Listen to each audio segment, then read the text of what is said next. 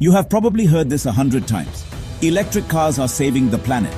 But what if I told you that behind every so-called green EV is a hidden trail of pollution, child labor, and toxic waste? Electric cars have their benefits. No tailpipe emissions means no smog, no carbon dioxide from the exhaust, and cleaner air in our cities. They are energy efficient too, converting about 90% of energy to motion, while petrol engines waste more than half as heat. Sounds amazing, right?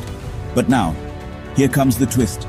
Producing an electric car is anything but clean, especially the batteries. They require lithium, cobalt, and nickel, which come at a huge cost. Lithium mining drains millions of liters of water, especially in dry regions like South America. Cobalt? 70% comes from the Democratic Republic of Congo, where reports of child labor and unsafe mines are rampant. So while your EV may look futuristic, it could be powered by a very dark supply chain. EVs do not emit carbon dioxide when driven, but what about when they are charged? In many countries, including India and China, the power grid still runs mostly on coal. So, charging an EV could just mean shifting pollution from your tailpipe to a smokestack. Studies show that in coal-heavy countries, an EV's carbon footprint is not much better than a hybrid.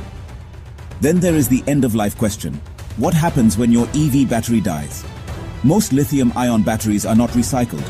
They are landfilled or burned. That is toxic waste we are dumping into the planet.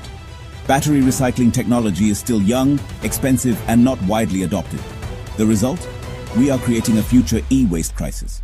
Despite the dark side, EVs are still better than petrol cars in the long run.